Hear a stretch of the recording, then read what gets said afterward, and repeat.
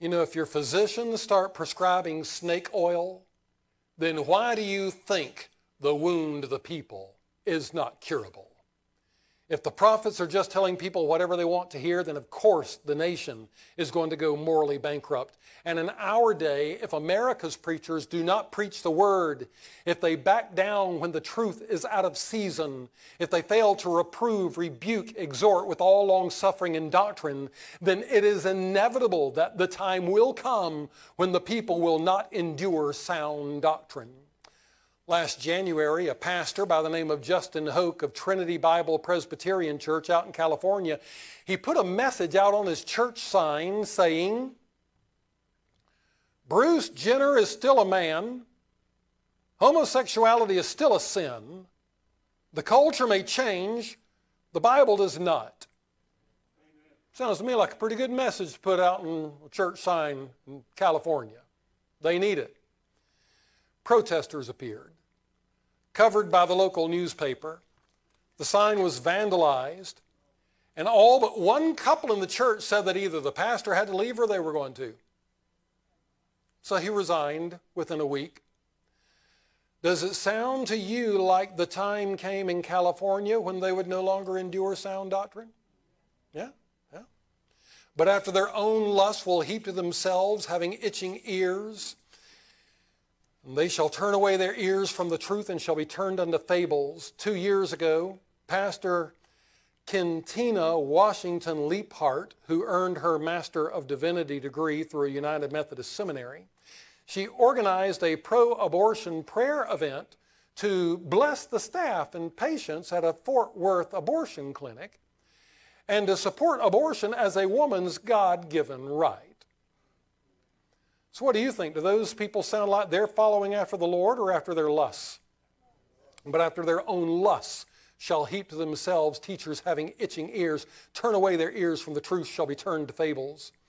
Jeremiah told the people their bruise was incurable and their wound was grievous because their prophets had seen vain and foolish things. And he goes on to say, and they have not discovered thine iniquity to turn away thy captivity.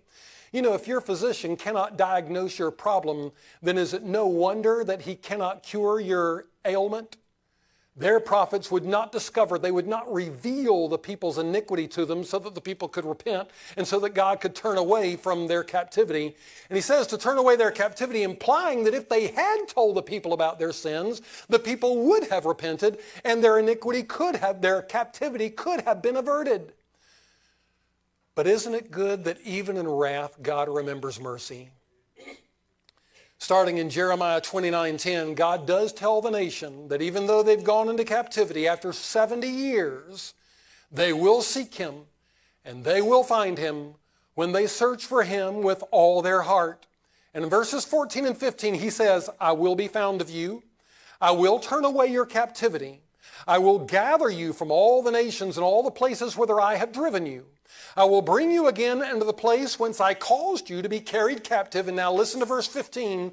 Because ye have said, the Lord hath raised us up prophets in Babylon. They were finally willing to listen to the Lord's prophet. It took Babylon, it took 70 years in Babylon to get them to do it. But hey, if that was what it took, praise God for it. It took them 2 generations, but they were finally willing to listen to the prophets in Babylon. And therefore, God says, okay, now you're going to seek me, now you're going to turn to me, and I'm going to turn your captivity. I'm going to return you to your land. But these false prophets, they have seen for the false burdens. In Jeremiah 14:13, Jeremiah told God that the prophets say unto them, ye shall not see the sword, neither shall ye have famine, but I will give you assured peace in this place. Well, I guess we all know how that turned out, right? Exactly as God in the verses that follow told Jeremiah it would turn out. And not only false burdens, but also false causes of banishment. Their prophets explained all their troubles away. No, this isn't a judgment of God that you see going on around you. These are just natural geopolitical events that are happening. You're not being banished from the land because of anything that you're doing wrong. You don't have anything to repent of. Don't listen to that crazy prophet Jeremiah. There are people in our day who deny that the judgment of God is the judgment of God upon them for their sins. If your physician can't even recognize the most obvious symptoms, then why do you think the captivity is not being turned away?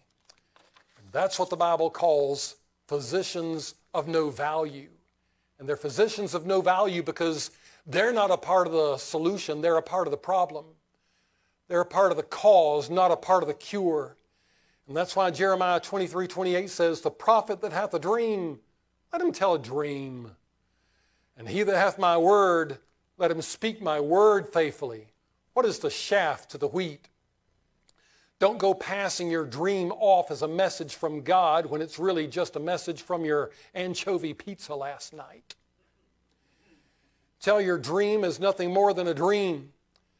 And tell the real word of God as a faithful messenger. What is the chaff, the husk, the worthless refuse to the wheat, the meat of the matter? There really is no comparison between the burdens of the false prophets and the healing word of the Lord. You know, the tragedy for ancient Jerusalem was that they didn't see this until it was too late for them. God told Jeremiah in chapter 23:33, when this people or the prophet or a priest shall ask you, saying, what is the burden of the Lord? When they finally come to you and they ask you, what is the burden of the Lord? Ye shall say to them, what burden? I will even forsake you, saith the Lord. That's the burden now.